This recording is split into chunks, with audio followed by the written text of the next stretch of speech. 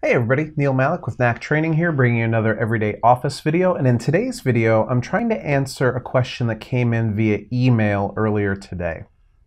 So the question that came in via email was, Neil, I just saw your video about quick steps and it seemed really interesting, but I was interested in using something along the lines of reply and delete, but customized very specifically.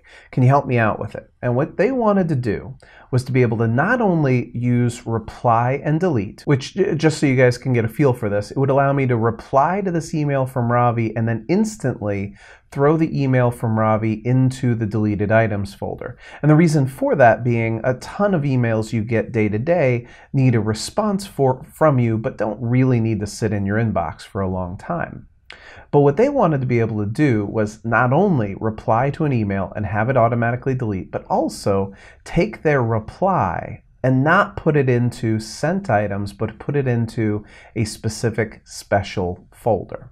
So let's say over here on the inbox, I right click, I go to new folder, and I put in here archived responses, for example. Okay, so I want to be able to reply to Ravi's email, have that reply go into archived responses, not in the sent items, and then have the email to Ravi automatically go into deleted items or some other folder. I can't use reply and delete.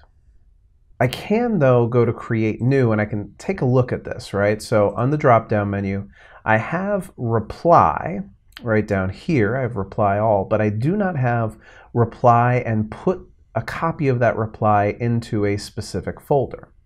So instead, here's what I'm going to do. I'm going to go to my rules drop-down menu up here at the top of the screen, go to manage rules and alerts, and I'm going to set up a new rule, so the new rule button here in the corner, but a rule on messages I send, not on messages I receive. This is one of those that not a lot of people use, but it's something that can be really put to good use. So every time I send an email, check that email for something. And if you find it, then go ahead and whatever. So I'll go to apply rule on messages I send. I'll click on next.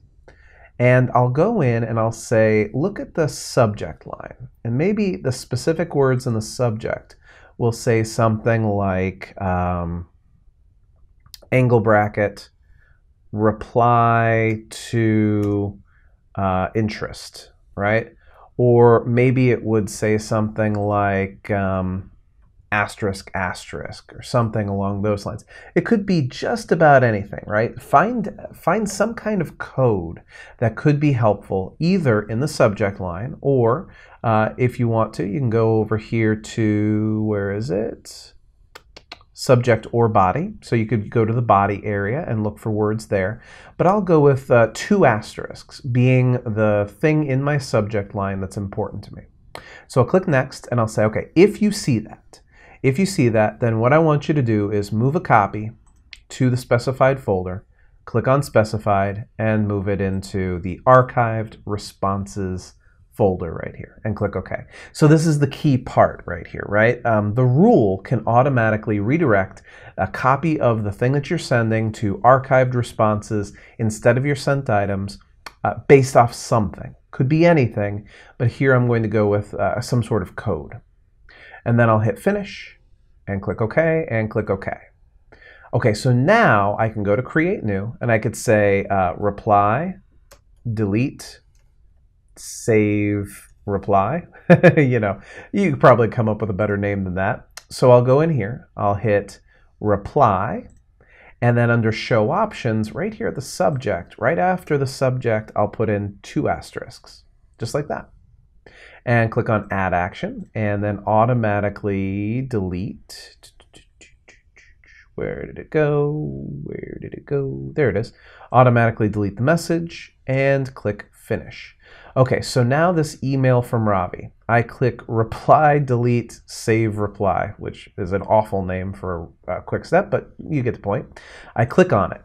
It instantly puts the 2 asterisks after the new SharePoint training that's in the subject line. I can hit send, and you see the email to Ravi is no longer there. The email is now, the sent item is now sitting in my archived responses right here. And of course, the deleted items, if I go look at the deleted items, this email from Ravi is in my deleted items. So wiring together two elements, a quick step and a rule, could allow you to do much more sophisticated handling of not only incoming emails, but also of outgoing emails as well.